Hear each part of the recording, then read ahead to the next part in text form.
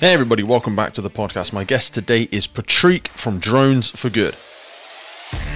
We've seen the evolution of drones over the past decade or so, and now they have got so many functions, ranging from the monitoring climate change, carrying out search operations after natural disasters, photography, filming, delivering goods, and of course the recreational side of the market is absolutely exploding. Today, our frontline lifesavers operate in every single terrain and every single landscape, at day and night, all times of the year. Drones for Good work to provide fully electric aerial drones as an affordable, reliable and integrated solution for our incidents, missions, minus the emissions and risks to human life. Drones are a massive step forward, and in terms of the emergency services, they provide situational awareness that helps fire brigades and other emergency services frontline workers in their effective response to incidents. The best way for you to support the podcast is to go on over and take a look at our partners. We don't pick them arbitrarily, they are there because we believe they can add value to your life. First up is of course the wonderful William Wood Watches. Founded in 2016, William Wood Watches is an award-winning luxury watch company that upcycles rescue service materials in all of their pieces, embedding every watch with a piece of British firefighting history. The iconic logo on every single watch represents the side profile of the 1920s British firefighter's helmet. It signifies heroism and bravery. It's an incredible pleasure to have Johnny, the CEO, and the whole team on board with the podcast. I've had my Valiant Red watch for probably the best part of 4 years now. I absolutely love it. So go on over to William Wood Watches and check them out, whether it's the Triumph, the Valiant, the Bronze, or the Chivalrous collection. There is something for everybody at every single price point. Our final partner of the podcast today is HAIX. Now, the HAIX group actually started in 1948. They did, in fact, start out in the firefighting boots market, but HAIX now supplies armies, fire and rescue, medical, workwear, police, military, hunting, forestry, outdoors. I wear HAIX and I'm doing absolutely everything. If it's training for my operational duties, I'm rocking the Fire Eagles. These are boots that you will see by pretty much every member of the British Firefighter Challenge team. And whether I'm out with the dogs or I'm out with the horses, I'm rocking the Black Eagle Athletic 2.0. If you go over and check these out, these are my absolute favorite boots. And for you, dear listener, HAIX do a giveaway with the podcast every single month. So if you head on over to one of the social channels, whether it's YouTube, Instagram, Facebook, you can win yourself a free pair of Black Eagle Adventure 2.2 GTX. And when I say free, I mean absolutely free. There are no funny games, there is no postage to pay, there's no small print or any silly business. So if you really want to support the podcast, go on over and check out one of our partners. There is something there for everybody. So there you have it, folks. That is the names in the frames for today's episode. That is the wider podcast family of partners. So if you are sitting comfortably, let's buckle up for safety, and I will see you crazy cats on the other side. Hey there, how are you doing? Hey, Patrique, I'm good, my man. How are you? Yeah, doing very well. Fantastic. What would this need to be for it to be a home run, for it to be like, damn, I love that, and we're proud to share it? It's a beautiful question. I think that personally, I would be the most happy if listeners at the end of the show really get a good sense of understanding on how the future is already happening, you know, and how this is going to actually change the whole environment for emergency services, for the first responders in the field, and that they understand how complex, but also how beautiful the trying to make a positive impact part is.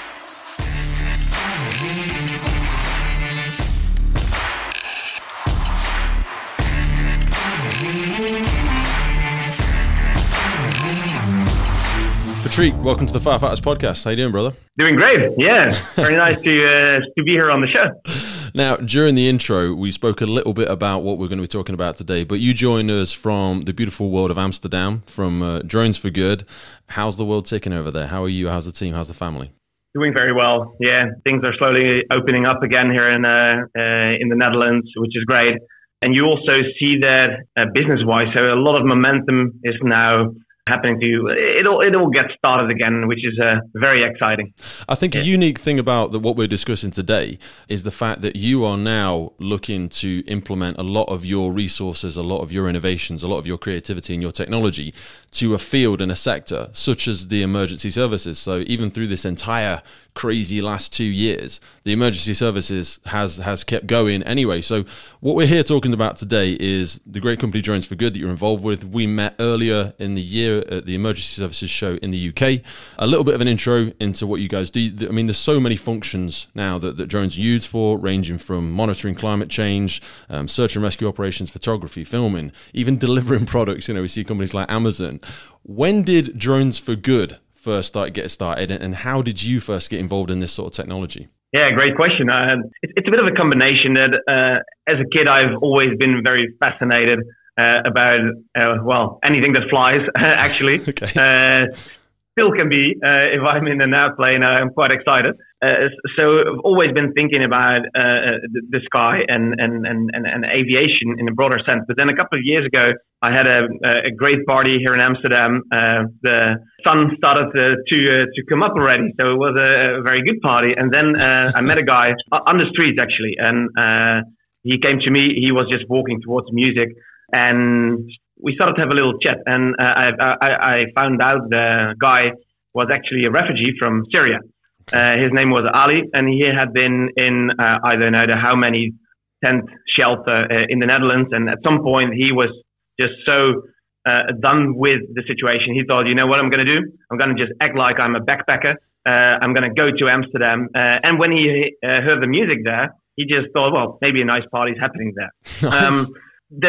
We got in touch, and well, obviously he didn't really have a place to stay at that time. I had a room in my house, so I offered him the place, and in the end, he stayed there for I think 1.5 years. We became really good friends. Wow, and we still are. Just and double click on that. That's an incredibly philanthropic effort to make. What connection did you make with this person? Because I feel like in Amsterdam the society is much more welcoming. I don't want to say laid back, but it does feel a bit more like you're more forgiving and more understanding of each other. I feel like in the West we're a little bit too quick to judge each other, but even by those standards, that's a really charitable thing to do. Why did you choose to do that? Well, I think all over the world you'll find people that try to help, and this is also a bit of the way I'm being raised. My mom literally always said to me, whenever you can help out, you should help out. One time she got extremely angry at me when I came home from school, and I was just telling the story that I saw a little guy on a bicycle. I think I was 8 or 9 years old at the time. And he was just walking with the bicycle. My mom said, well, did you stop and see how you could help? And I said, well, no, I just bicycled past him. And she became so furious at me that she put me in the back of the car, drove back, and she said, well, you have a second chance now. Go help. And I was little boy crying, had no idea what to do. Being able to then go to the boy, we found out that his bicycle tire got flat, and my mom offered him a ride to his place. The boy was super happy. Afterwards, my mom said to me, well, so now you saw this, what would you have done differently? And I said, well, Mom, I don't have a car.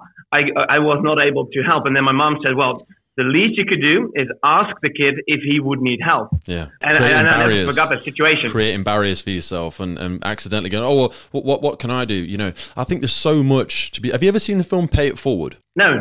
Oh my God. Make a note somewhere. I'll send it to you afterwards, right? Pay It Forward. And basically the analogy of Pay It Forward is it's done by a kid in a school, and he's given an assignment that he must do a kind task, a kind thing for someone else who can never pay it back. And that's the true definition of a kind act. Is if I did you a favor, I'm going to do Patrique a favor, and people would be like, oh yeah, well that's because he runs a company that's something to do with emergency services. You're obviously just doing that to help yourself or something like that. But doing a favor for somebody just like that, you don't even know the person, you help them out, and then the task is pay it forward. And the concept of the film is a good favor is done to you, and you have to pay it forward to 3 people. 3 people you either don't know or you've met for the first time. You have to do a favor for them that they can never give back to you. And I love that has just gone so global. And they talk about 7 points of separation, that if 3 people did it to another 3, to another 3, to another 3, it wouldn't take many repetitions until we stretch all across the globe. And I see so much of that. But do you think there's something in society now where we are discouraging people from doing those sorts of kind acts because of fear, because of, I heard this story of someone that stopped to help somebody out and they got stabbed, so therefore no one's stopping and helping anybody out now? Whereas that's such a small minority, and doing great things like that. And like when we come back to what you do, Drones for Good, you could do this and do it for Amazon or do it for somebody else and make loads and loads of money doing that way. You've chosen to do it predominantly, or a big part of what your company does is the fact you do it for the emergency services. How do we continue to ensure that people are doing these favors when it's such a scary world out there? Well, I think that as human beings, we have been evolved in a way to work in smaller communities. So we're, let's say, up to 40, 50, maybe 100 people. And in this more tribal setting, the way forward is being there for each other and helping out. The only way we can do that, though, is if we feel safety around us to do so. Otherwise, we might indeed feel that it might be harmful if we reach out, do something out of our comfort zone. So the way out, I think, is that we somehow inspire each other to be able to do that. And that can be done through the hard lessons like my mom taught me at the time, but it can also be by just seeing others in the field trying to help out. And I think that inspires a lot of people. And I see that happening now in my group of friends as well, because a lot of us are working on trying to make a positive impact in the world, and it will make the perspective of the others broader as well, thinking, hey, okay, but what can I do? And I think then that will become a very positive movement, the circle going upwards. I think a lot of that hopefully has to operate on faith as well, because the return is not immediate. For example, you do something great, so many people will observe that, like some of the work that you're doing now, and they'll go, oh, wow, Jesus, what Patrique's doing and what they're doing over there, that's really cool. But they might not reach straight out and go, hey, dude, round of applause. I love what you're doing. I think that's fantastic. But subconsciously, they'll take it in, and it may have a delayed return where for 1 month, 2 months, 3 months, 1 year later, they finally get enough inertia and enough evidence to do something good themselves. So it's not immediate, and sometimes you can do something good and then you expect everybody else to do good things to each other, and you see such horrible stuff in the world, and you think, oh, what's the point? Everyone's horrible. But you've got to keep acting on faith and got to keep pushing forward with what you know to be the values that you and the team really aspire to. You're right. Although the effect when you do something good is twofold. First of all, you do have an immediate effect when trying to make a positive impact, because it gives you a good feeling. Yes. So from that perspective, it is quite egocentric as well, because when you help out someone and you see the joy, the smiles on their face, or the way you were able to help out, gives a good thing. And also, and I think that is actually a very pragmatic outcome of what the people in the East would call karma. But yeah, sometimes very delayed. It will come back one way or the other. So many times that I had situations where I helped out someone, and then years and years later, our paths got crossed again, or something else happened, and then it did come back. So it's just a beautiful way of living and operating. But I think that, to come back to the story, how we started the Drones for Good. I always love to go into. I go circumnavigate the question, but we get back there. Talk to me, Ali, Syria, in living with you for a year and a bit. Yeah, so we became good friends, and one day we sat together drinking tea, and then he told me the story how he got to mainland Europe. And when he told me that story, it felt really weird, because I had the idea that I knew this story over and over, because I had seen this in the news so many times, reading it in the newspaper, watching it on the telly. But now someone that I knew very, very well was telling it to me face to face. And he told me the story how with family and friends, they got to Turkey. They've been sold a boat to cross the Mediterranean Sea and get to mainland Europe.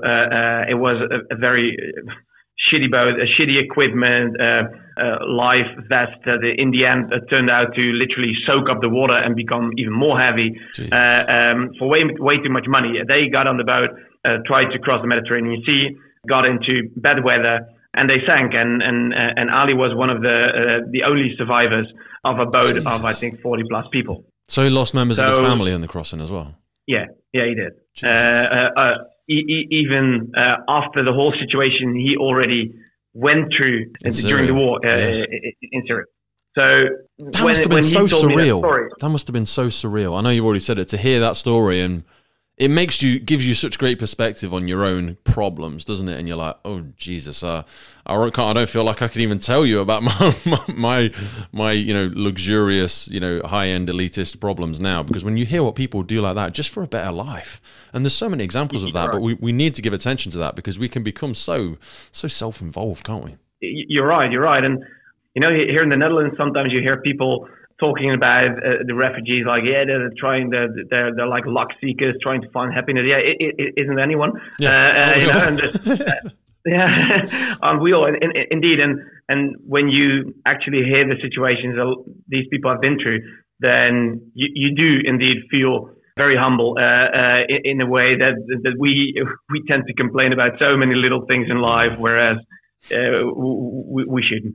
The thing was, what I found there, the whole story touched me a lot, but what made me actually really angry was a part in me that I felt kind of discovered how I became so immune for that type of news. Okay. Because over and over you're being confronted with situations all over the world, but also I didn't let it in anymore, the feelings that come with it. And now I heard it from Ali live.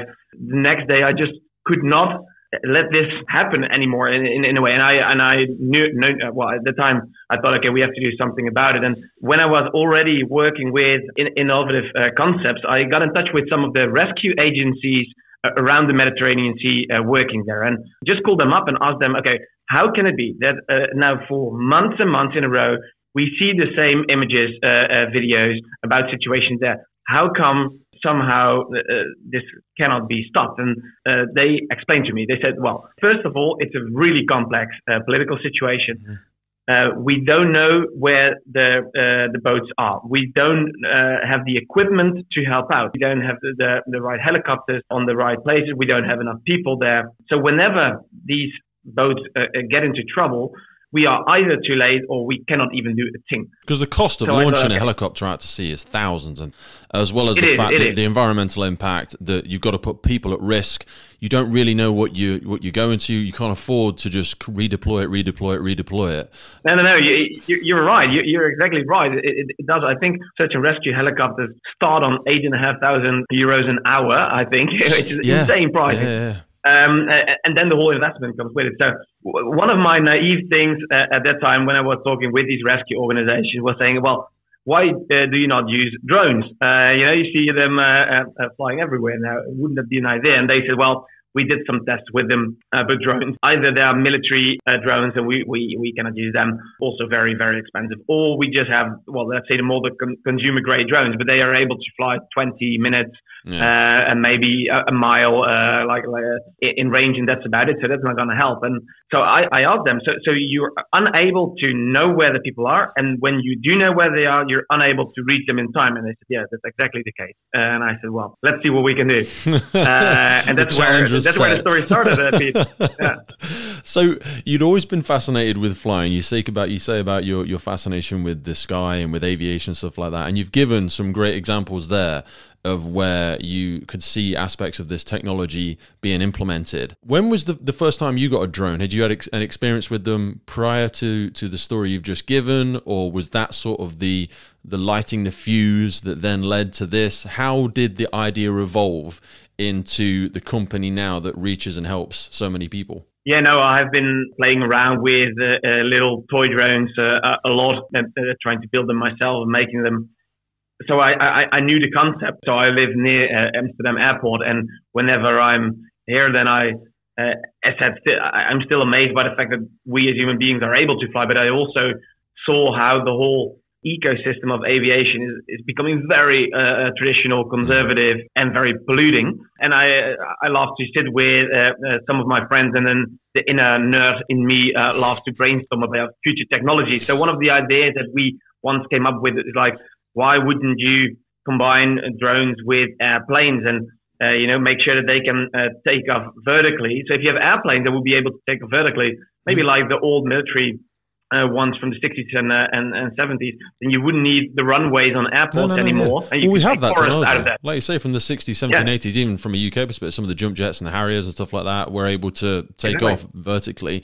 And they didn't even use propeller-style systems that you explained there. But I see where this technology is already out there. It's just whether or not it can become commercially viable. It's when the idea gets wide enough that the cost is able to come down. Like you say, it's bridging the gap between that really expensive military-style drone that can do for God knows how many hours, and obviously we're going to get into the detail of that, bridging the gap between that and the theoretical low-level commercial hobbyist with just a 20-minute capacity on it. Exactly, and I think that when you just asked me the question, when did this all start? You can even go back to a moment when, in my childhood, I loved to watch the television show, the Thunderbirds, where I don't know if you're familiar with it. Yeah, my dad made me Tracy Island. He made me one out of paper mache.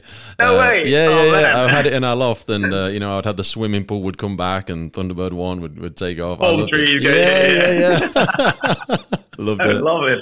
Well, I mean, in the end, that's a bit what we are doing right now. You know, we have been building these crazy new type of aircraft that are there to fly out and help, and the concept has been there for a while. But then, indeed, when I just discovered a couple of years ago that there's such a big gap in between the large aviation and the consumer grade drones, but there's a huge potential in the middle there, where you can actually, fly out with new aerospace technology to help out people. I thought, okay, this is great. So when I continued that quest for first really dedicated to the search and rescue type of operations, and in a later stage also for a broader first responder application, we started building these things ourselves. So we just equipped a regular drone with 4 propellers with wings, and tried to see, okay, can we make that fly? And or the other way around, a little model airplane with 4 propellers. How did that trial and error process work? I recently finished a book. A lot of errors.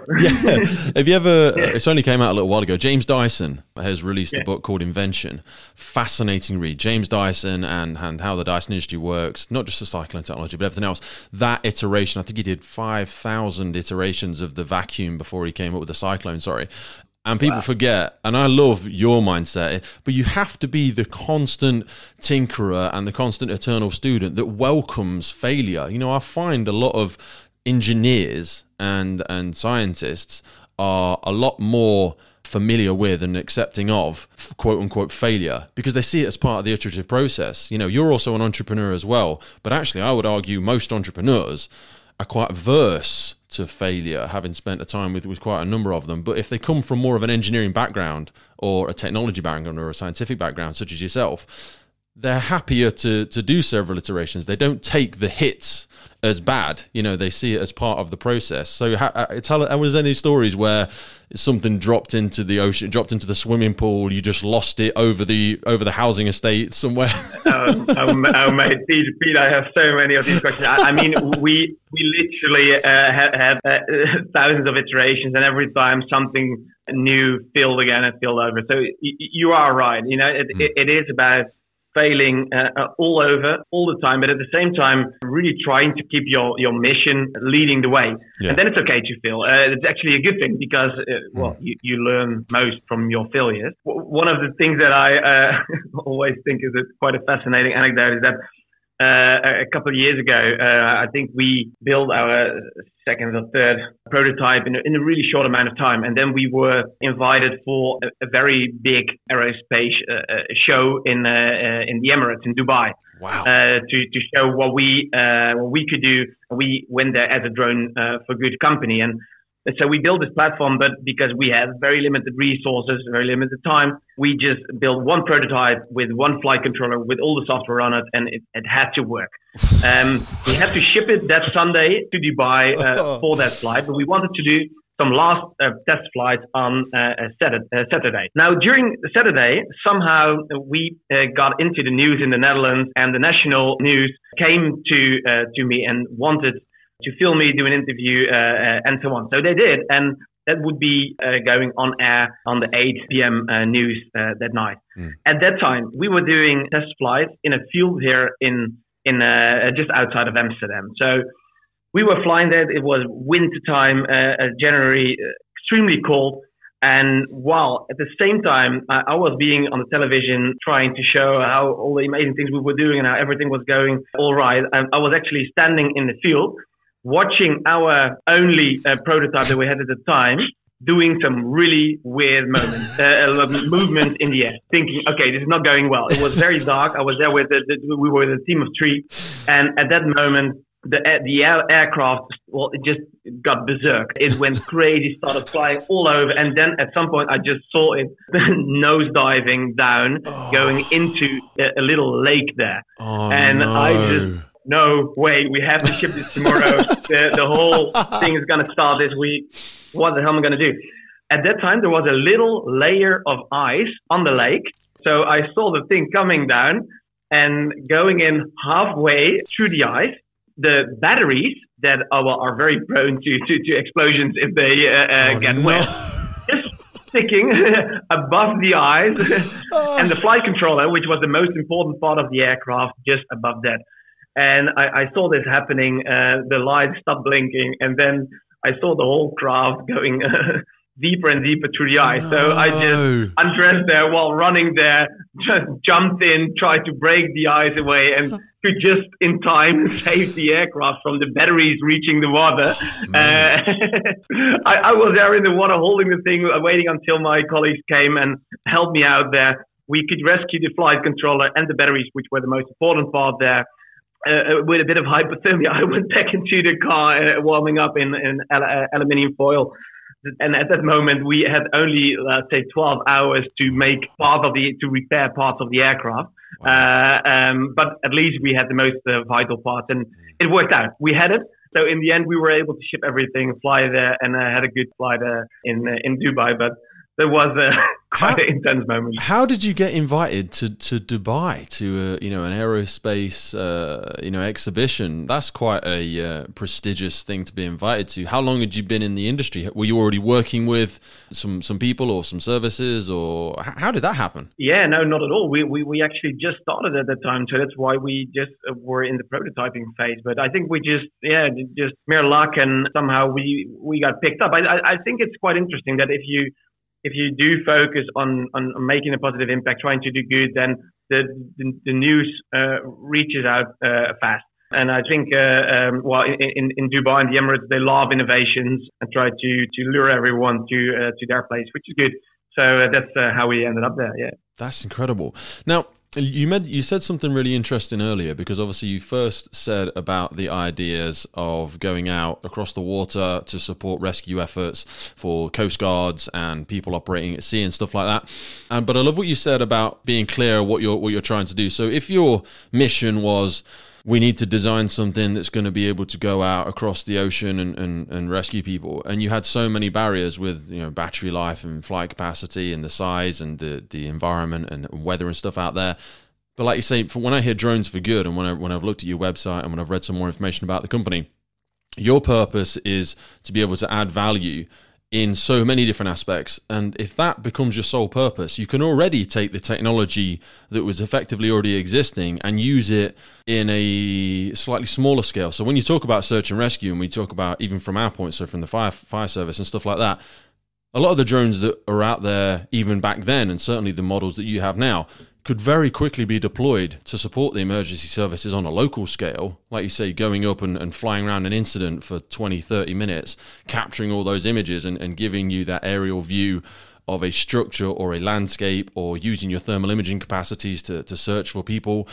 If you had only made your one purpose that we need to create a craft that can fly out into the sea and find people that are lost at sea, it could have been a much longer and potentially fatal venture that you didn't get as much reward from. So how soon into the company's sort of experience and sort of the company's journey did you start looking to support other emergency services with search and rescue, with incidents? Well, I think that in the end, this all comes back on our mission again. I just wanted to use the technology to do good, and the type of technology that we were making and that we are still making can be used in so many different applications. And yeah, in the end, I always say it in a way, we just want to be a little bit of the superhero in the skies, and by that being there as a support for the first responders and the people in the field. And you can do that in so many different aspects. So at some point when we found that building these search and rescue aircraft was quite challenging, especially because you need them during bad weather circumstances a lot. Regulation in Europe at the time wasn't really helping either. So then we went to Africa, and we started to fly in a couple of various African countries where the regulation was way easier because it was simply just way less populated. And again, there's always things you can do. So there in the national parks, they had the same problem. They wanted to support their wildlife against poachers. They did not have money for airplanes or helicopters, and the drones don't fly far enough. So yeah, can we help out? Sure, we can. So then we started working together with them. And then at some point, one of the rangers asked me, would you guys also be able to transport little doses of anti-venom for snake bites? Yeah. Because our rangers get bitten quite often by snakes, and whenever that happens, they need to go back to find a hospital within 20 or 30 minutes. And we said, well, we are able to fly out that far.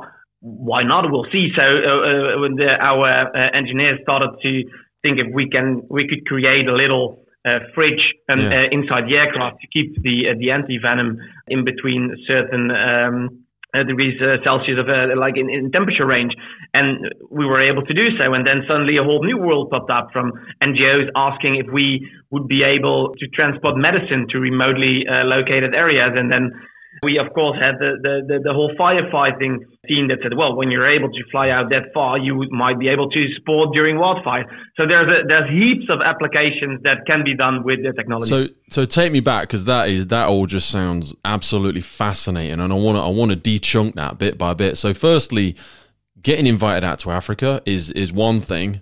Deciding to actually go is a whole new thing, so you clearly don't have that fear of just picking up and going. I mean, how long were you out there for? Where specifically? You said you worked on some national parks. Did you yourself, as in did the team pilot some of the drones, and did you manage to see some of the poachers at work, and how, to what capacity were you able to put that into practice? Yeah. So when we went there, and we worked in various African countries, we did a lot of testing in South Africa, where we started out, and we indeed soon found that the technology is great to get to remote places. With thermal cameras, regular cameras, we were able to find where the wildlife is, and we could also develop on trying to find poachers whenever they would get into the park. You must have had some amazing footage. I mean, just to create that footage with drones. I mean, if you put half that footage on YouTube, I bet you've just got millions of hits just from tracking wildlife. I mean, that's a business in itself. You must have seen some amazing stuff. No, you're right. Well, normally you're obviously not allowed to fly with drones there, but we were. So indeed, with this great high definition cameras, we were able to get amazing footage there. Wow. So it's been better than the National Geographic, I say sometimes. But, it's a new business model. Yeah, why not? It's the sort of stuff that some of the natural, like say National Geographic, they'd be jealous of some of that footage, because they spend months and months out there, trying to use their antiquated ways to try and get that footage. And you guys, God, I bet it's beautiful. I'm gonna have to go over. Have you got all of that on a YouTube channel somewhere? Because I'll put it in the notes. And if you haven't, dude, you need to release it. You haven't even got to glorify it. Just put some bits out there, because your footage must be incredible. Yeah. I don't think we have a lot on our YouTube channel, but I'll think about it. That's a good one. It will be great. Just to see the power of what you guys do and the places that you've been, because the work you do is amazing. I just feel like we need to scream about it. But so you were able to develop a small compartment within the drones that could facilitate a small vaccination. How far could the drones fly at that point? What sort of distances were you able to achieve? I think at that time we had around 50 to 60 kilometers, something like that. Wow. Yeah. So there was enough at that time, and obviously we wanted to be able to increase that range, and we did over the years. But it was already quite something. We did face a lot of challenges being able to fly there in Africa, because the African environment it can be very harsh. We're talking about failures. One time we built this magnificent new aircraft that we were super proud of for flight in Africa, and tested it thoroughly here. At some point, we went there, started flying, and after a couple of flights, we just left it there. We came back out after a cup of coffee, and then we saw that the aircraft started morphing, literally. So the whole shape started to become different. Wow. A part of the foam became almost like popcorn. We were like, what the hell is happening here? And we found that the internal temperature reached up to, I think, 95 degrees or something. Whoa. And then we found that although you can, it's not a problem at all to make parts of your aircraft painted black in the Netherlands. It's not a great idea in the African sun. Yeah, stupid mistake. But did you ever encounter any problems? Because so, like in the UK, if somebody flies a drone across somebody's private land, they can get shot down. Some people shoot at them to knock them out of the sky just because they don't like them. They feel like somebody's spying on them or whatever.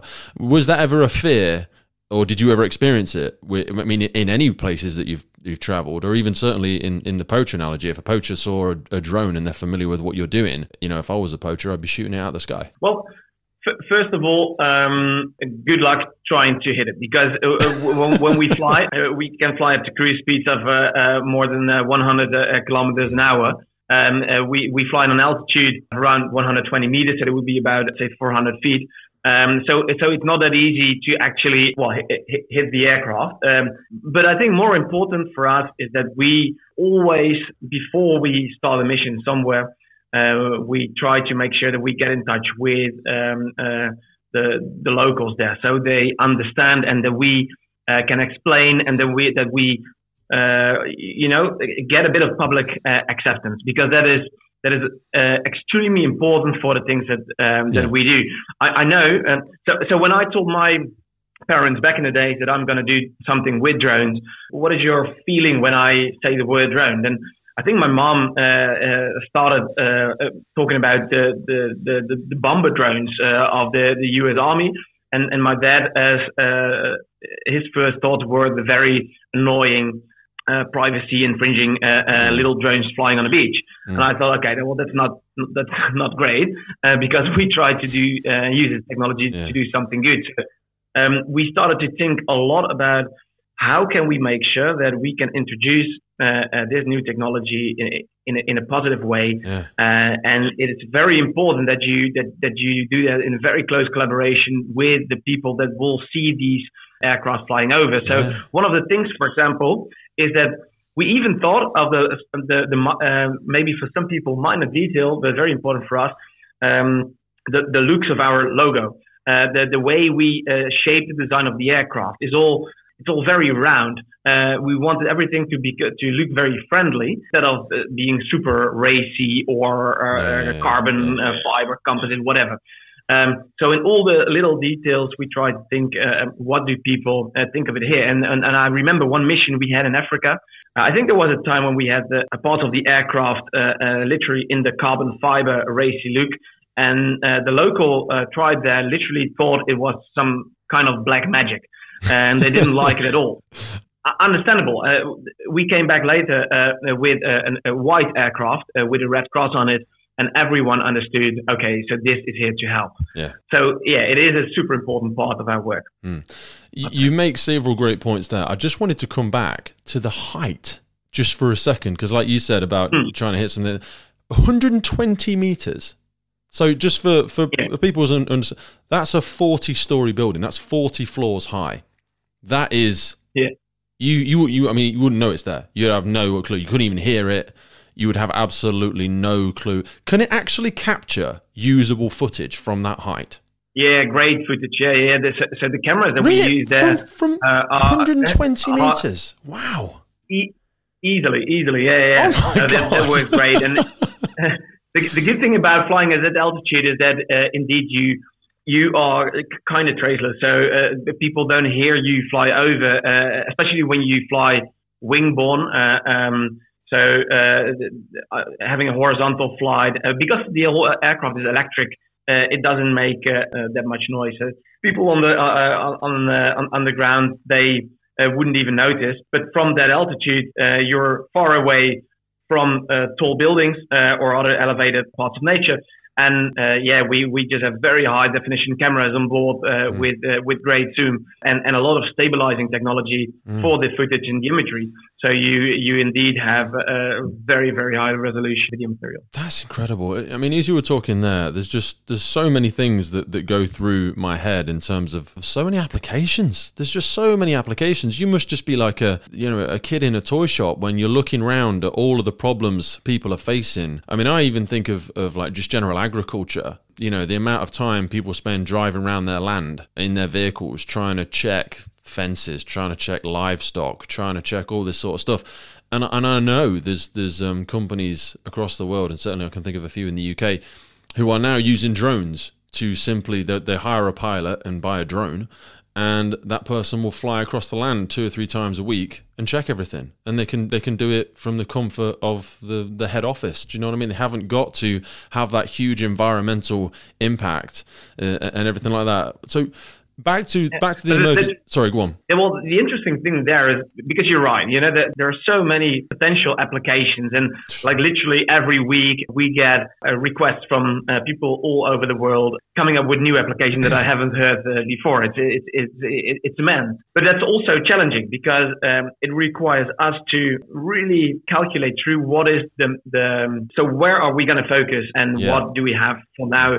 Because you can do anything, but you cannot do everything. No, you can do everything badly, or you can do 1 or 2 things very well. Exactly. Yeah, you're right. So what we try to do is, per application, literally index and calculate what is the impact that we can make, and that's how we focus. So we try to find out, okay, geographically or per use case or application, where can we make the most positive impact in the soonest period of time from now, and that's how we choose. And I think that in a couple of years we will see this technology being used for way more potential applications in everyday life, used way more. But yeah, first things first. So what are the key sort of projects or strategies that the company is working on currently? Where are you seeing the greatest return on investment of your time, your resources? And like you say, I mean, it's called Drones for Good. Where are you feeling like you're making the biggest impact? So I think currently, and that also has to do with the current set of regulation, which is unfortunately here and there still a bit on the conservative side, making it very complex to fly over densely populated areas, urban environments, and so on. Just expand on that, sorry, before you carry on, because you've said regulation a few times. I'm not familiar with the regulations. As in, I don't own a drone. Keep it that way. It's very boring work, mate. Just give me the highlights of how much they are. I say they, governments, aviation societies, organisations. How much are they putting up barriers, and how much logic do you actually see in some of these barriers? What are you and are you not allowed to do as a commercial company providing drones for use? Let's say now it has improved a lot, although still sometimes it feels very unlogical. In the beginning, when we had to file for permission to fly, we had to work according to a standard framework of regulations, including how we were talking about our kerosene, about our pilots on board, and so on. And we were flying electric. We don't have pilots on board. So they're just taking, they're taking the current thing of an aviation thing with a pilot and passengers, large fuel deposits on board. They're just trying to copy and paste that to this new technology, which is similar but in a completely different thing, really. Exactly. And then when we after a lot of time spending doing these applications, we got a call by the ministry asking us, so are you in a helicopter or are you a fixed wing airplane? And I said, well, yeah, we're both. And they said, well, we don't have a box that we can tick for that, so you have to choose. I said, well, can you not make a new box then? And they said, nah, that will take a couple of years. Yeah. All right, well, you pick one then. Okay. So that took a while, and I think I understand obviously that when you innovate and when you develop new technology, especially when we talk about the aviation environment, that it should be super safe, super reliable, and that you want to know exactly what we work with, but.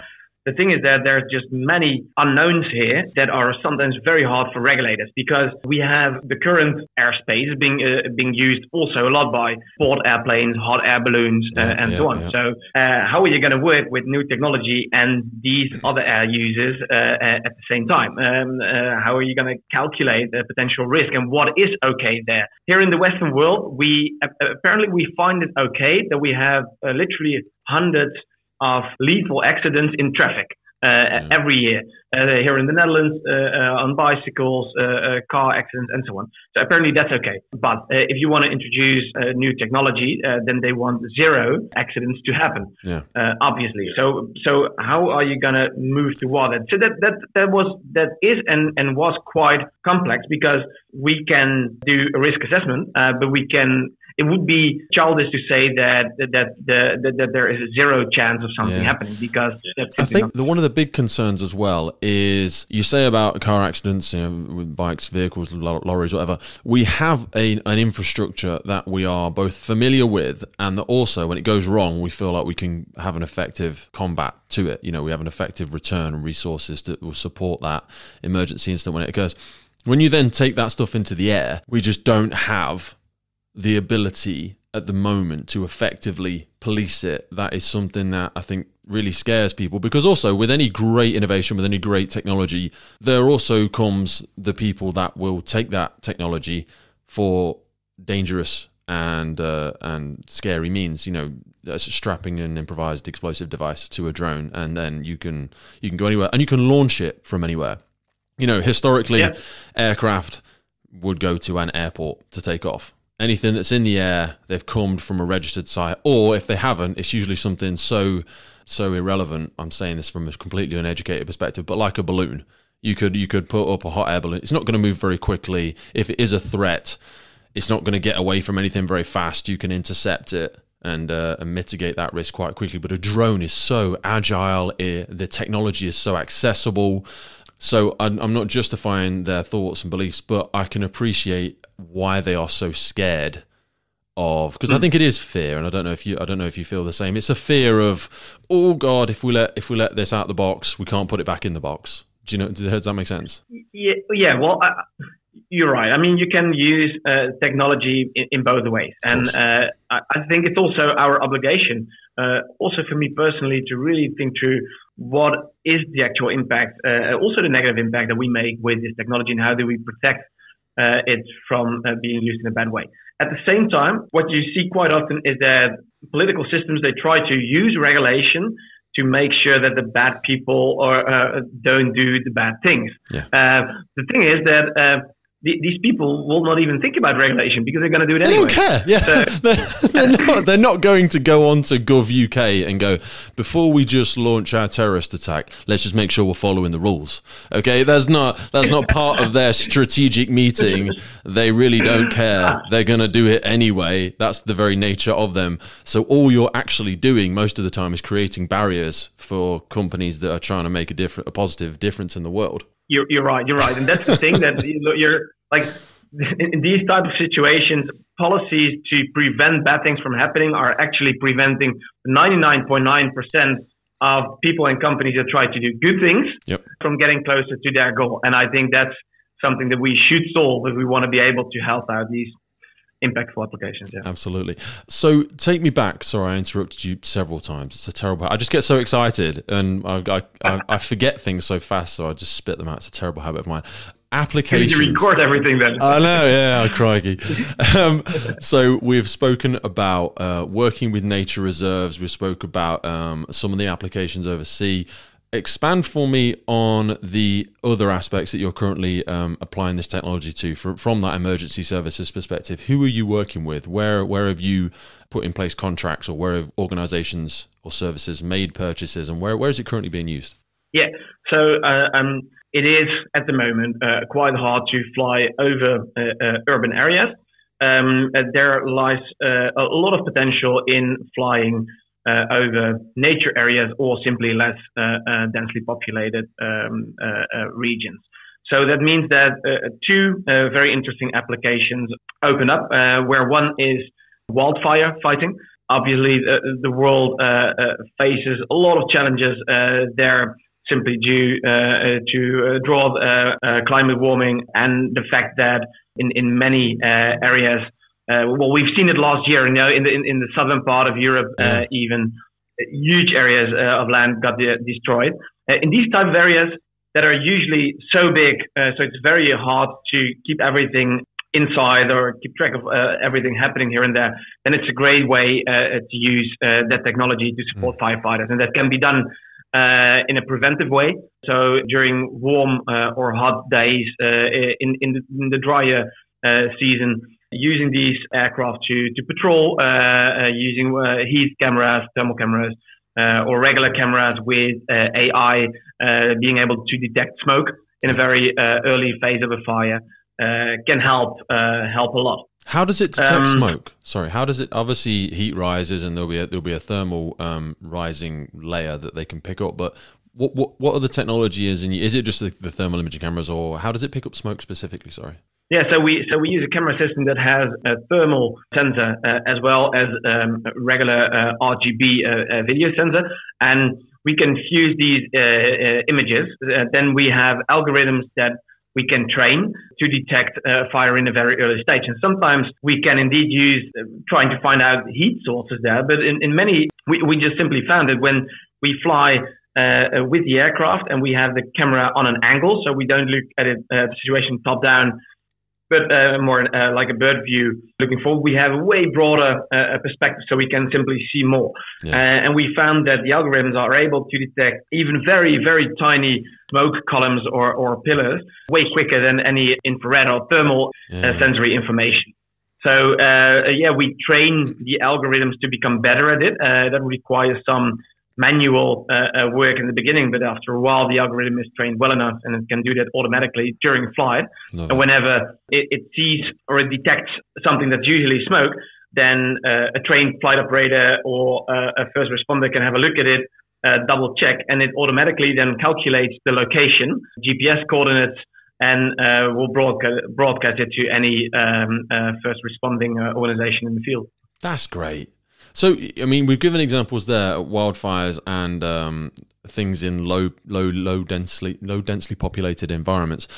Surely, is there not a loophole in the regulation in terms of heavily populated or densely populated areas, that the fact that it's the emergency services, i.e. it's the police looking for somebody that's lost, or it's the police looking for somebody who's committed a crime, or it's the fire service responding to a factory in the middle of a heavily populated area, are they not allowed to use them there then? Are the regulations that restrictive that we can't fly over public housing, or surely the emergency services get an exception there? Yeah, you would say, and we might go there. The airspace has always been extremely heavily regulated, and in that sense, there were some exceptions being made for military users. So the defense part of the government, they can take over airspace. Emergency services, not necessarily. Now, though, there is a new European regulation, and with that new European regulation, UK, Switzerland are joining as well. There is an exemption for state aircraft, meaning that indeed, if the aircraft has been used by the state for emergency services, in maybe an application where there's a lot of opportunity or there's crisis, the use is being very urgent and critical, then exemptions can be made as well. The thing is that you have to know exactly what the risk of the mission is to set it up against the opportunity that you have. Yeah. And to give a great example here is if if humans get a heart attack, then we know that if we use CPD or like if we would just try to save these people, a bystander trying to help out without technology, the chances of surviving are quite slim. Yeah. If we have an electronic device, AED, defibrillator, whatever, then the chances of surviving increase until 90%. Significantly.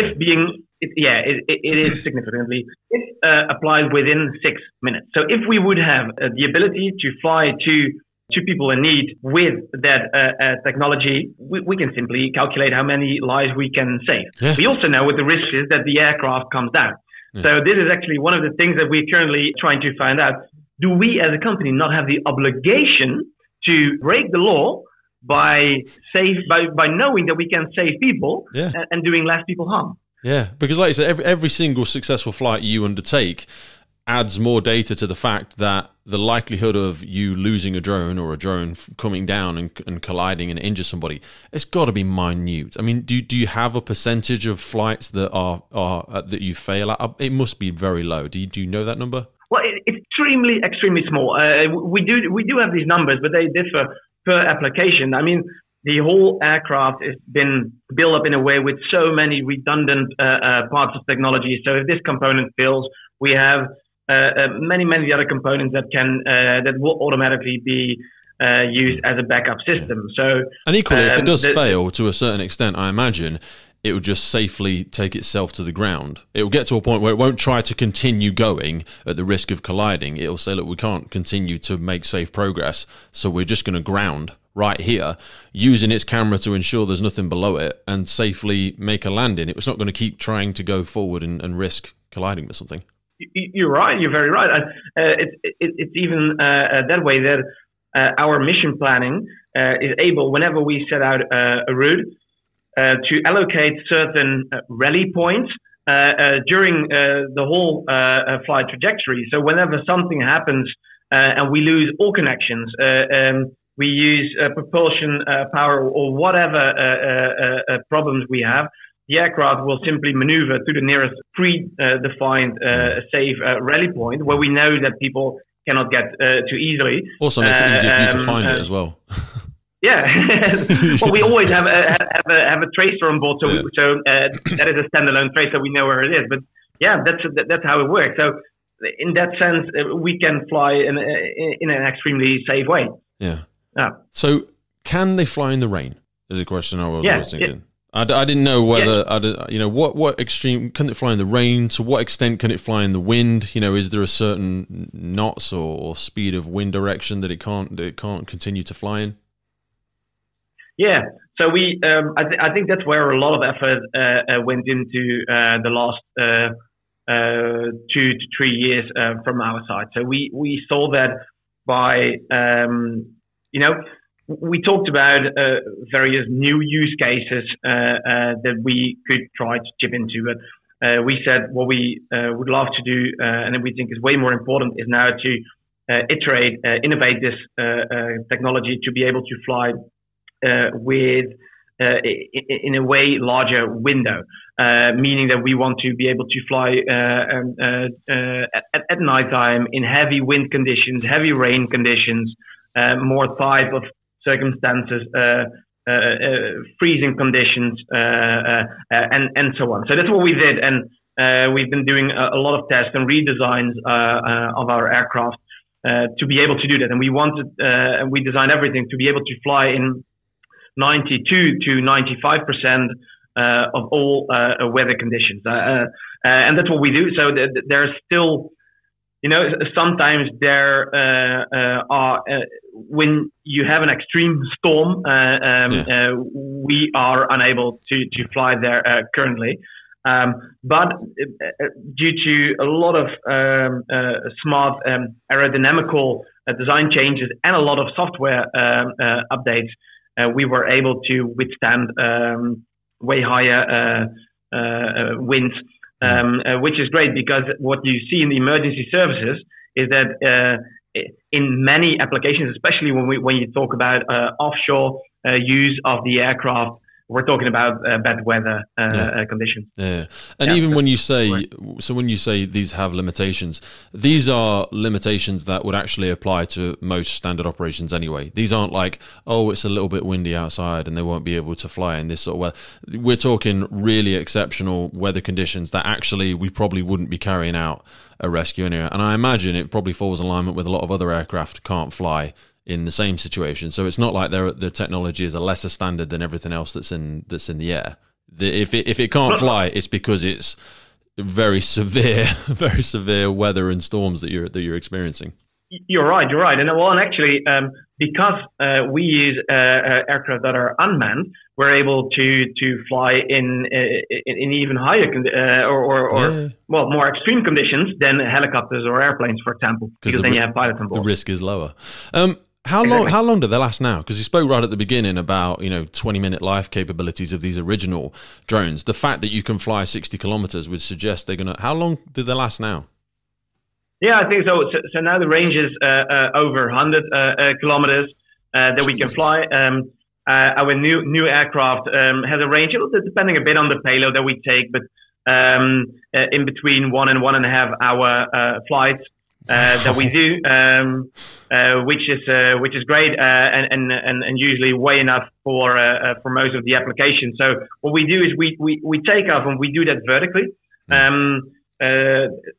That costs a bit of energy, but as soon as we transition into a forward wing-borne flight, you become super efficient. And whenever we are at an incident or location where we want to be, we go into a loiter and try to go around saving as much energy as we can.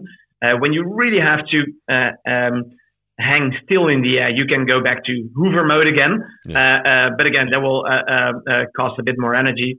And that way we'll stay at the situation as long as we can. And when we send, or when the aircraft senses that the batteries run out, it can fly backwards. And when required, there can be a second aircraft already at the situation to take over. Probably a very simplistic question, but I'm just having my head in the minds of people that will be listening and are considering getting something like this for their service. I'm imagining the batteries are just plug in, plug out. You can just stick another one in straight away and you can have a bank of them. Would I be right in saying that? Or do you have to recharge the entire craft, or can you just switch them out? Yeah, no, you just switch them out. It takes you a couple of seconds. You can also charge the whole aircraft if you want, and that's especially what we found is that the most impact you can make in a situation is if you're able to fly out before the first responders are even at the scene.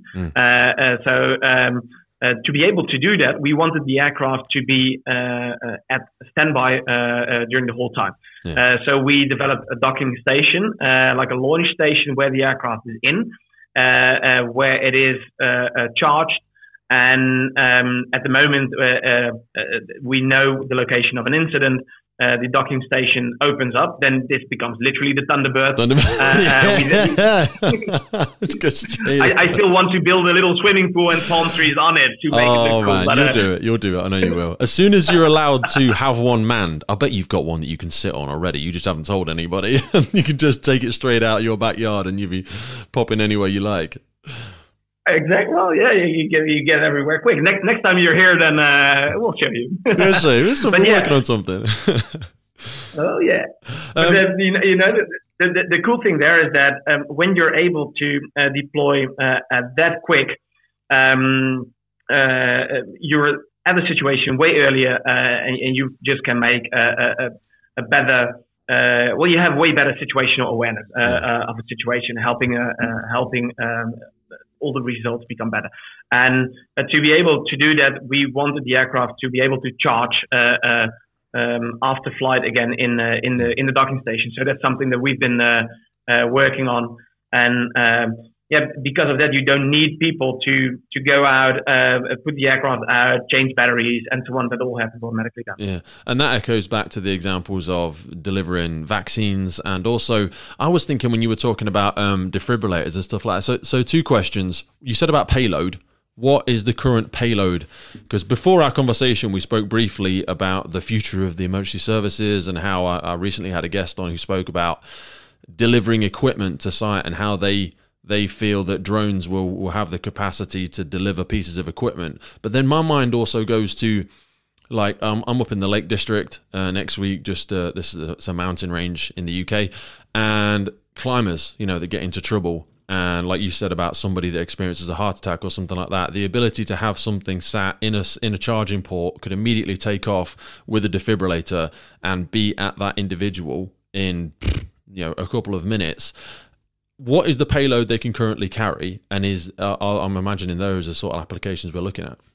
Yeah, so current payload of the new aircraft lies in between 3 and 5 kilograms, so it will be 6 to 10 pounds with quite a lot of volume. So that would be well sufficient for carrying defibrillators, any urgently required medical goods like sometimes when you need blood or emergency kits, there will be well sufficient there. I think that we'll see the next couple of years these aircraft scale to carry larger payloads, both weight-wise and volume-wise, to be able to support first responders even more. We see that this way. especially for the most applications that we fly now, it's well sufficient for 90+% of all flights. Is that just a case of size of the aircraft in terms of what it's capable of carrying? Because some of your aircrafts, the one that you had at the Emergency Services show, what was that called? Because that was, I mean, you could fit it in the boot of a 4x4 vehicle, but you've got to strike the balance between something that can be taken to incidents or taken to locations and be deployed from there, but also wanting it large enough to be able to facilitate all of the abilities you said there about the height, about the 100 kilometer distances and all that sort of stuff. How big are these drones now? Yeah. So they're getting bigger.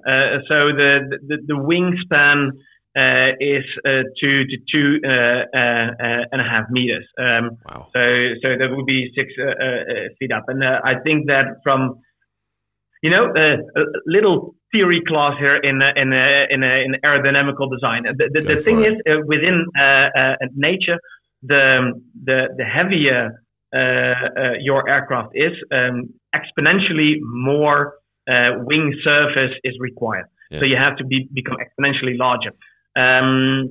That is very inefficient. That's also the reason why, if you look in nature at evolution, you'll see that many flying things have become a lot smaller.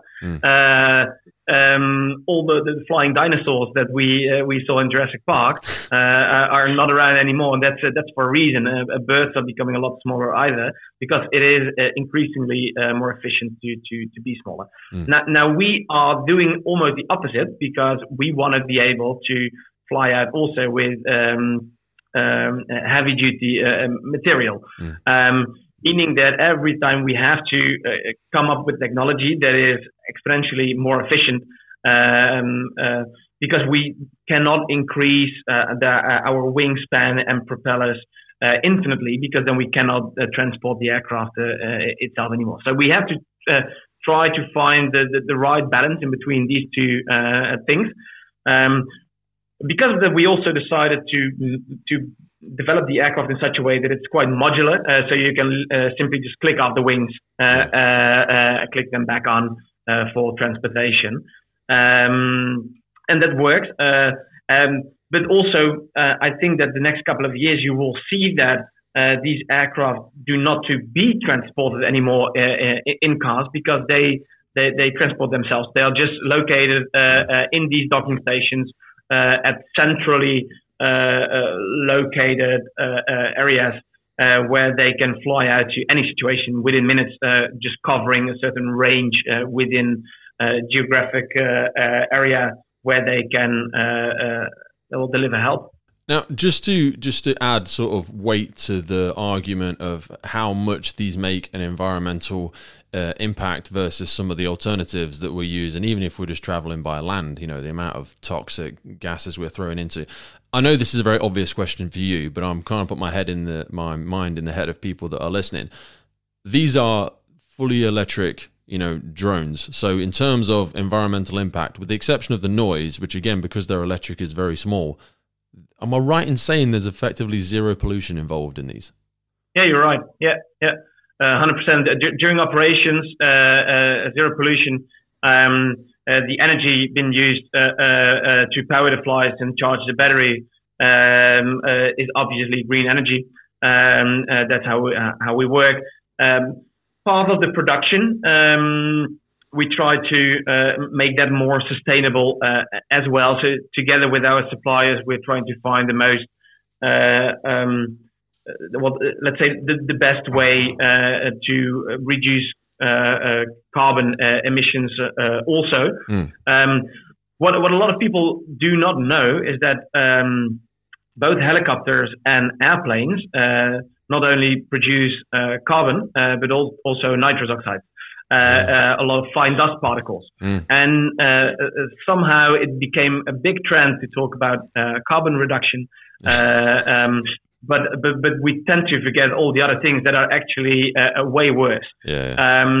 So by being able to look at it from a more holistic perspective in that sense, and trying to have to look at the technology from the moment you start producing something until the end of operations, the whole life cycle, seeing, okay, what is the effect, not just the carbon, but any other things. I think is super important for technology like this.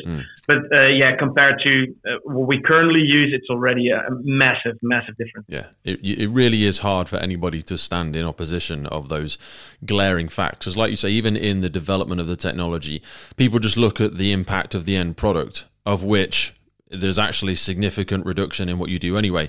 But even if you just look in the life cycle of the product in coming to its existence, we create so much toxic environmental impact creating a lot of these other forms of transport, let alone the impact the end product makes on the environment. And yours seems to circumnavigate so many of those. But I imagine it's not a very popular fact when you're working, I'd say in competition. Not really, but it's an alternative. So the idea of it being an alternative suggests that it must be in competition with older aspects of transporting things and getting that information.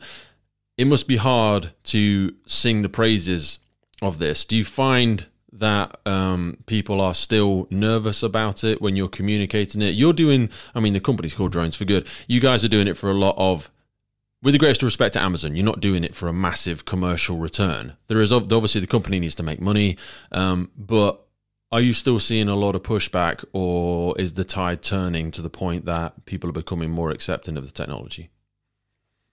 Yeah, I think so. And you know, we do not necessarily see ourselves as the only alternative to what we currently do. You can also work in parallel with current solutions, and you should, because you cannot stop all the operations we currently do that might not be perfect for the environmental climate. So we try to introduce our technology, and with AVY, we try to see, okay, are we able to make a contribution, maybe even in a small part of the working field of our clients, and from there together explore, okay, how can it be used more broadly? And what you definitely see is that there is a whole shift in paradigm happening where people and organizations do really care about the actual impact, and not just the positive impact, but also try to find out, okay, so a part of or next to the cost price and these type of variables, how is it actually gonna benefit society? Yeah. And what is it gonna cost on the long term? We get questions as well. So what are you going to do with the product after its lifetime? You're going to just throw it away? You're going to recycle it? What are you going to do with that? And I think that's a very good thing, because it challenges us as a company to think broader. And I think we as human beings, but also all the people working in the supply chains, have the obligation to think about these things and question each other. What is the ultimate impact? I absolutely think you're right. I think it's a fair question. I would ask how many people are asking the same questions of people that produce a lot of the vehicles and things that we see. And you know, I don't think anybody is asking the question, what are you going to do with it when we're finished with it? Because a lot of the chemicals and a lot of the fluids and a lot of the carcinogens that come out of those current forms of technology, a lot of people sense that. So it's a valuable question. And the problem is we already have lots of ways that we sustainably recycle plastic. So the argument is probably fairly redundant, but it's worth asking. And it's great that you guys are putting the thought into that technology. You did make a great reference, and I feel I would be remiss if I didn't ask the question for people that are looking at utilizing this technology more. How much does it cost? If a service or an organization thought, you know what, I've listened to Patrique and I'm just bowled over by how deployable and how usable this technology is. What would an organization be expected to invest if they wanted to utilize this technology? Yeah. So the technology by itself, the aircraft, maybe even the docking station, depending a bit on the type of camera that you take or medical payload, they are ranging from an average car to a very expensive car. So that's a bit of the price range. What we usually do though is work not necessarily in a way where we just sell the aircraft and say good luck with this. But we work in a model where we deliver the technology and also part of the services, especially because it's not that easy to get the regulations to approve in certain regions, and we do have a lot of experience with that. We just say, okay, we deliver the service that you don't have to think about the whole technology, or you'll just get the data that you want, or you get your medical goods being delivered in time, and then you just pay on a monthly base, which can be ranging from, let's say, 1,500 euros to 4,000 or 5,000 euros a month. And then it comes down on how you're going to use the aircraft. So the interesting thing there is that we see some customers, they just want the aircraft there as a kind of insurance in case of a very large incident. Yep. So they know that whenever something would happen, they would be there within minutes.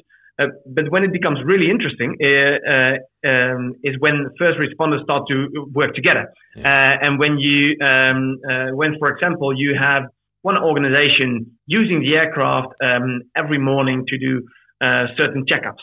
Mm-hmm. Here in the Netherlands, you probably know we are big in water management. We have to, because everything is quite low under sea level here. So the inspection of all the dikes around the country is extremely important. So if you can use the aircraft to do dike inspection in the morning, then afterwards being used for checking certain nature areas, whenever there's an incident offshore of service being in trouble or missed, then the aircraft gets a prioritization towards one of these use cases, flies out there, and whenever there would be a huge incident at an industrial area, then the aircraft can be used there. So then you minimize the cost of such an investment by being able to use it almost 24/7. The more you use it, the more the concept pays for itself. And actually, even if you're just to try and put some figures to that, and I know you already did anyway, if somebody were investing 2,000 euros a month as an ability to go and do those checks, fast response to incidents, getting an understanding for where and how many resources are required. If you tried to transition that into a physical cost, so if you tried to do all of the same things with people, you could, just for a crew of firefighters to travel out to an incident and come back, 4 firefighters on an appliance to be turned out, you'll have covered that cost in one incident. Definitely. That is one. It's going to be. It's probably more expensive to send us, aside for the fact that you risk us and we're then a resource that can't be utilized in other aspects as well. Talk to me about the life cycle. 10 minutes of helicopter flying, I think. Absolutely. How the life cycle of the products? So how long do they last? Well, depending a bit on certain components, but we use 3 years, so 36 months as a depreciation time for one of the aircraft. Obviously, we do maintenance during that time, and here and there we change certain components that degenerate a bit faster. I would say that the fuselage of the aircraft has a way longer lifetime than just these 3 years. So we're also able to refurbish all the aircraft and reuse them again. But that's also why with many clients we work together more or less in a subscription model. They use monthly payments then, but then we also update them with new technology, because innovations are going so extremely fast that every year again the aircraft and the technology becomes so exponentially better that it is obviously a preference to use that.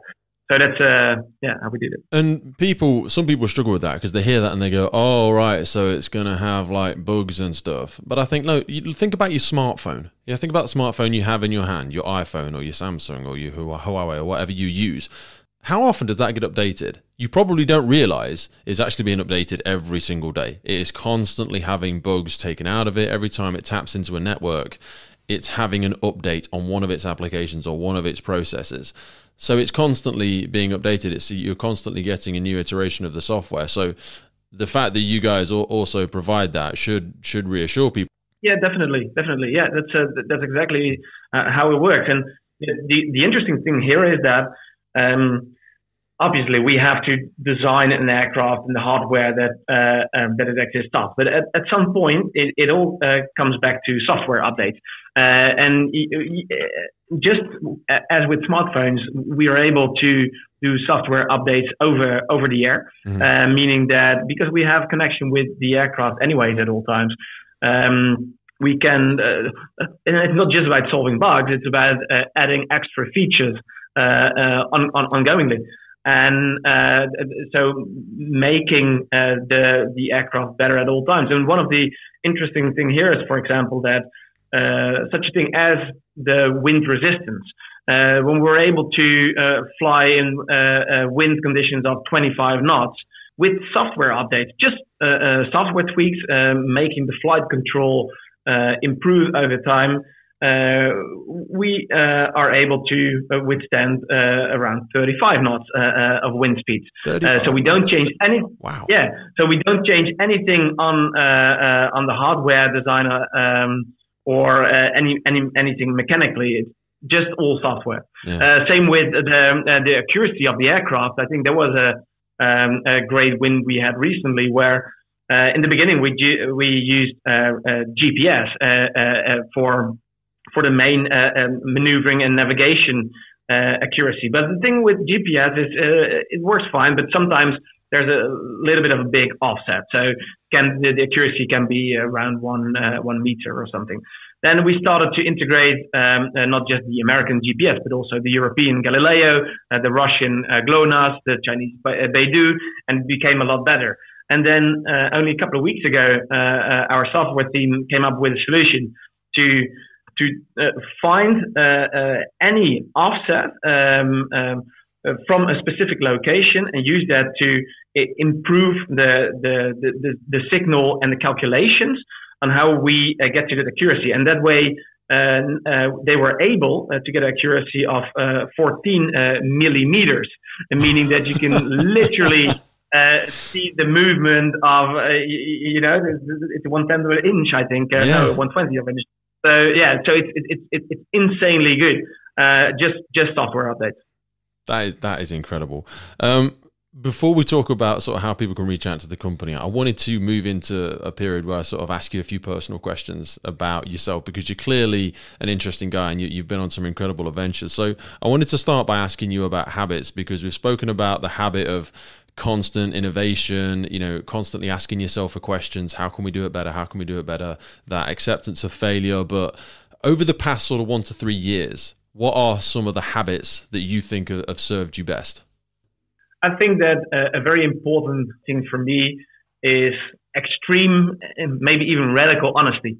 I think that's a very important part. And I think that personally, I've seen so many times that when you do that, when you dare to have the courage to be very honest about something and be very open about something, that it might not be easy, but in the end, it will turn out great. Also, as a company with AVY, when we started, we found ourselves in an ecosystem where, especially in all the tech startups and scale-ups, everyone is bragging about how great the technology is, and then ultimately they're over-promising way too much, and then they have to under-deliver, making their customers and clients very unhappy. So it is better than to be very open and honest about expectations, and people and companies will appreciate that. Yeah. So like under promise and then over deliver, basically. So only promise things you are absolutely implicitly you consider you can do in an excellent fashion. And then everything over and above, like you say about the software innovations, the upgrades to the equipment, that is all the over deliver, always getting more for your money than you thought you were. Exactly. And also internally. So we've been talking about, making fuck-ups, making mistakes, failures, and so on. And that's okay. That's part of the deal. Yeah. Also internally, we have every month, we have a meet-up with the whole team. We call that our Thirsty Thursdays. We have drinks with the whole company, but we also do, we celebrate our fuck-ups because we think it's so important to not be scared about the things that went wrong, but to embrace them. Be okay with the fact that things not always go as planned, that we learn from them, and that we create safety for everyone to express and to work in whatever comes up. That are, I think, very important parts of what I've learned the last couple of years.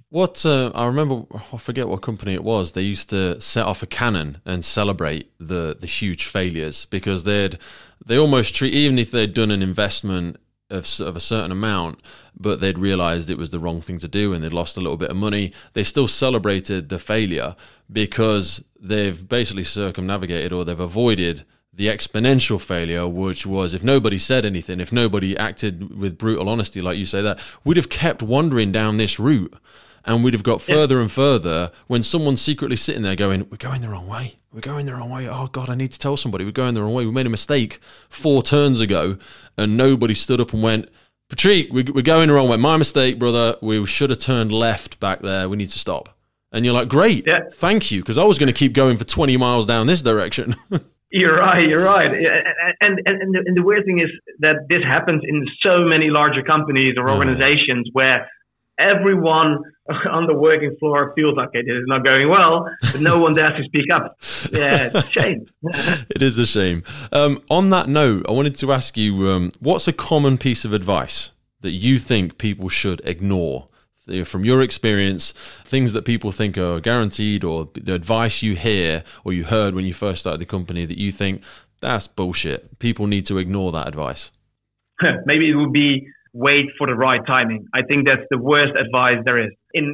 There is never a right timing. The only thing that you can do is wait and find out that you waited too long. So whenever you want to do something, whenever you want to start a business, or whenever you want to work on one of your dreams, whenever you want to make impact, whatever, the best moment is literally to start now, because every second you work on that topic will teach you something that will be valuable for you. And by just waiting for the right timing, which is something you can only know in hindsight, and then even it doesn't make sense anymore. It's just a sense of bullshit. Don't listen to it. Absolutely. And I see that with so many things, the right time to have a child, the right time to start a business, there's no right. You're never going to be ready. No. Because no matter when you start, in the first 10 steps, someone's going to turn around and trip you up. They were always going to do that. So whether you started now or 10 months ago, somebody was going to trip. There was going to be a setback anyway. So just crack on with it. Do you know what I mean? You're going to have your setbacks, and you think you've missed one. There's another one around the next corner. You're just going to have to prepare yourself and steel your resolve to keep pushing through. Exactly. And what you say, you're never going to be ready, is right. In the same time, whenever you do start with something earlier on, it will make you more ready than you previously were, because you simply have more experience with it.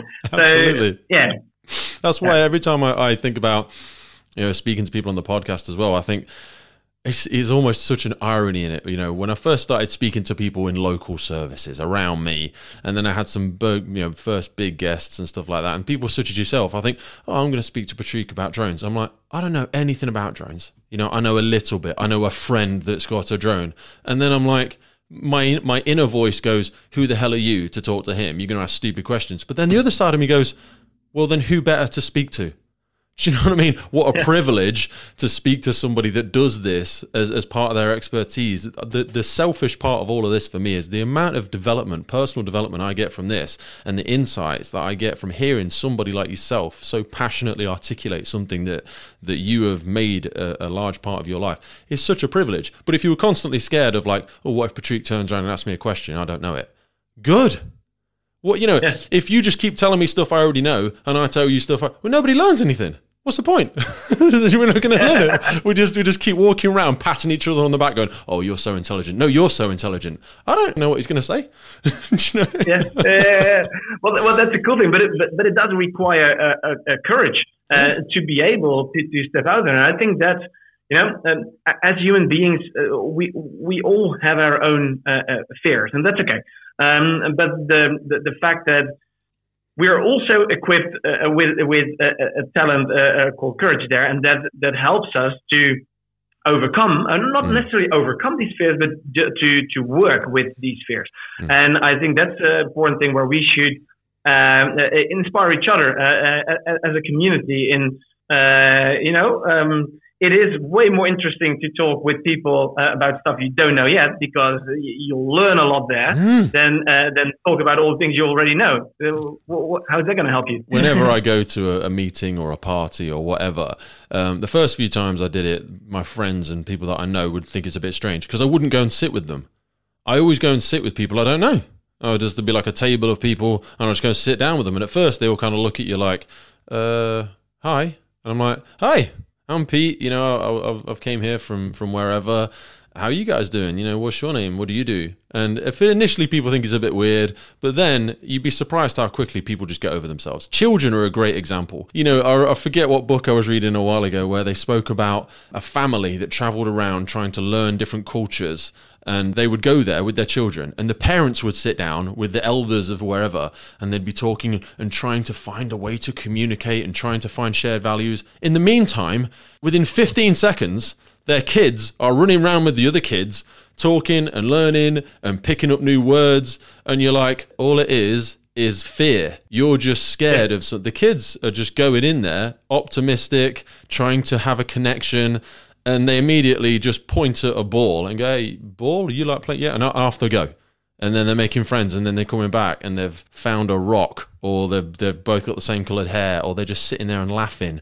And so many of these barriers, so many of these fears, we create them. We create them ourselves. They're not universal. We've created them, and I love it. The more naive I allow myself to be, the more I enjoy life. People hear naive or optimistic, and they think you're foolish. And I'm like, no, I'm not foolish. You know, I weigh up the risks, and you know, I'm not going to throw money at things that are just going to go down the drain or anything like that. But I'm always ready to be the idiot. And that's the whole point of the podcast half the time, is I want to ask the stupid questions, because chances are nobody else knows them either. You know, half of my list, there'll be some people going, "Oh, Pete, that's obvious. I know everything about drones." Yeah, okay, then this probably isn't the episode for you. But most of us don't know anything about it. And I'm fascinated with the work that Patrique is doing. But like you say, you've got to be willing to step out there and be the one to ask the stupid questions sometimes. And there is no stupid questions, really. Exactly. And I think that part, literally the fascination, maybe that's the part what that kids inspire us with, because they're all extremely fascinated about everything. And that's a great part, because that helps to overcome any fears that we feel. If you're truly fascinated about something, you want to know everything about it, you want to experience it, you want to feel it. And that's an amazing thing, I think, to be able to observe all that new knowledge and whatever. That's great. I love it, brother. Yeah. You've shared so many fantastic adventures and some of the stuff you've been involved with. I wanted to try and pin you down and look for an example of one of the proudest things that you and the company have been involved in. I mean, there's several from our conversation you could pick from, but what's an example of something that makes you feel really proud about what you do? It's interesting, because I personally always battle a bit with being really proud about something. I think that's part of me that just always wants to continue and wants to grow and wants to move on. So when you ask that question to me, first thing that I feel is, no, we haven't deserved that yet. We should continue, because there's still so much potential that we want to tap into. And I can fantasize about many moments when we can really be proud about something, where we can really make a massively global impact. But I think that's also maybe just part of me always working towards the future. Yeah, that's the torture genius. It's the torture genius, and I have it. And I don't call myself a genius, but it's a bit like when you take one step forward, your vision expands. So like you were so dead set on taking that first step forward, but when you make that first step, your vision expands and you go, oh wow, wait until we get over there. That is going to be incredible. And then you get there and you go, oh my God, I've just turned the next corner. And if you've seen what's ahead of us, this is incredible. And it's okay to do that to yourself. It's not okay, but we do it to ourselves all the time, and I do. But you have a team that you work with. So how do you balance not being too proud, ego, whatever, resting on your laurels, but also celebrating the wins? So instead of thinking of it as proud, what wins do you celebrate, I suppose, with the team? What are some of the things? Because if I asked you what are you proud of the team about, I'm sure you would give me a list and we'd spend the next hour talking about all the great things your team has done. But you've always got your mind in the future. Exactly. And that is challenging sometimes, because I'm thinking about 18 to 36 months in the future at least, and sometimes even more. Whereas most of the team is working on things that they're doing right now in the next couple of weeks. So somehow we have to bridge that. And then it really helps to have great people in our team that are able to also bridge that gap in between that time span. I think that what indeed does make me proud is when I look at the team. So somehow we managed to get a team of great people, great engineers, all together that came here because they believe in our mission. And when they found AVY on their quest and saw that how we really wanted this technology to do something good, they decided to come work for us. And we have people working here that came from the military. And we have people working here from very commercial organizations, earning way more money than they could earn here.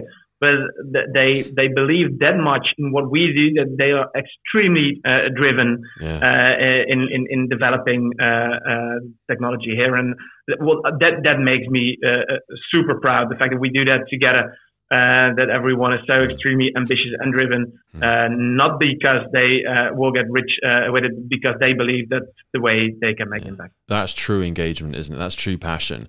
You know, when a competitor or, you know, whoever, I don't want to keep referring to Amazon, but large companies of the world go, hey, come and work for us because you could earn twice as much. And they go, no. And then you go, why? And they go, because we're doing something really cool over here and I really enjoy it. And they're like, shit. we're not doing cool stuff, we're just trying to make money. And they're like, yeah, we get paid as well, but I really enjoy what I do. You know, I see the work that Patrique and the team are doing, and I can see the future. I can tangibly see a connection between what we're doing and the value that is going to deliver to such a wider group of people than just putting more zeros on the end. That's it. And there's always a part in us, a little part of our ego that wants to earn a lot of money and wants to show off all the cool things. But there will come a point in your life, and hopefully that will come earlier than later. But where you try to check in, okay, but what do I want to do in life, and what is important for me? What impact do I want to make? And I think that vision or personal mission should be leading in your quest. And of course, it's important that the things that you do are fun. Of course, it's important that during that whole quest and setting it out, that should be done in a way where you have fun as well. Yes. But I think the mission is leading. So that's a great thing about working here. I love that, mate, and that's why I felt that when I spoke to you at the emergency services show and I spoke to the team, because it echoes so much of the emergency services. Very few people get into the emergency services because they want to earn a lot of money. If they do, they very quickly realize they're not going to earn a lot of money doing it. But when they look outside at people in different sectors of the world, in different organizations and different companies, and they know themselves, they're like, but we do something that's really cool. Yeah, you know, we get paid to go and climb up buildings. We get paid to, you know, go and do rescues out of rivers. We get paid to not play with fire, but, you know, we get paid to do something that's really cool. And I always say the biggest currency that we have in life is the impact that we make on other people. You know, that is going to last far longer than anything you build or you buy or anything like that. The value that you give to somebody else and the impact you make is massive, and that will last for generations. You know, there'll be somebody that has an experience with you and you make a difference in their life, and they will become that lightning rod of the story. They'll say, yeah, I met this guy Patrique once and he helped us out with this, or he came up with this innovative product, or they came and helped the team out. and as a result of that, we did X. And you become part of that story. It's incredible. Yeah, that's what I think as well. So, and you know, that makes my light shine and that of our colleagues as well. And I think of all the first responders and people working in the emergency services. So that again forms a community, which is so important. It can be so inspiring for so many others as well. So yeah, that makes me proud. Final question, absolute final one, I promise, because I want to be respectful of your time. If you had a gigantic billboard, or you had a message, one message, it could be a quote that you like, it could be a paragraph, it could be something that means something to you, and you had the ability to share that with the world, something that you think people need to hear, what would be that one statement, that one quote that you think people need to hear? I think that it would be a question similar. Maybe it would be a text questioning people, where can you make the most impact? Because I hear people say that they are doing great for the world because they started eating less meat or taking the bicycle to work. And, you know, that's great. And I'm very happy that you do that. But there's more you can do. And I think as humanity, we are facing some really, really big challenges in these times. And it all comes back to us now. Like, how are we going to solve that? We made a massive mess out of many things. And now we have to somehow find a way to solve these situations. But as mankind, we are extremely smart. We are driven. We have huge potential. We have huge talents. So how are we going to do that? But we need everyone there. So if I could put something on a billboard, that could be an invitation to everyone out there to go back home, look in the mirror, think, okay, what makes you unique in a way where you could make a lot of impact? Go do that now. Absolutely. I've actually got something written on top of my laptop, and it's the next tattoo that I'm going to get, and it says, less impressed, more involved. Because you can look around at so many things of the world and go, wow, wow, wow. Yeah, okay, now you do your thing. You get involved as well, and that's exactly what I hear when you speak and articulate it in that way. Patrique, thank you so much for taking time out of your day. We have been talking, believe it or not, for about 2 hours, and I can't believe how quickly it goes. But thank you so much for your time. Send my love to the team, send my love to the family. I sincerely look forward to maybe being in person one day and getting to experience the great work that you do. Thanks a lot, Pete. It was a real pleasure to be here, and thanks for all the great questions. You inspired me again with all the questions, and yeah, you're very welcome here. The door's always open for me. Thanks a lot. Brother. See you. Bye-bye. You too. Hey everybody, me jumping back in just to say, wow. I mean, what an incredible guy. I mean, and the whole team out there, you know, at Drones for Good. Patrique has really put something so special together. My sincere hope from this is that we have all got a greater insight into how this new technology can be harnessed for the greater good, how it can limit the risk that we place our first responders in, and also how it can allow us to be more efficient and more effective in the way that we deliver care, support, search, rescue, firefighting, you know, law enforcement, medical response to the ever-growing list of challenges that we as frontline operators are facing. So a massive thanks to Patrique. If you want some more information about Drones for Good, look in the notes below. You will see a link to their website. You can contact Patrique and Manon, and one of the members of the team will get back to you if you want to learn a little bit more about this. If you want to look at how you can utilize this technology in your organization or in your company, that is the place to go. Thank you once again for coming back to the Firefighters Podcast. It has been my pleasure to have your ears with us for the past hour or so. Thank you for your time. Please support your emergency services wherever you are in the world. And until next time, stay happy, stay healthy, stay hungry. And I'll see you soon, right here on the Firefighters Podcast.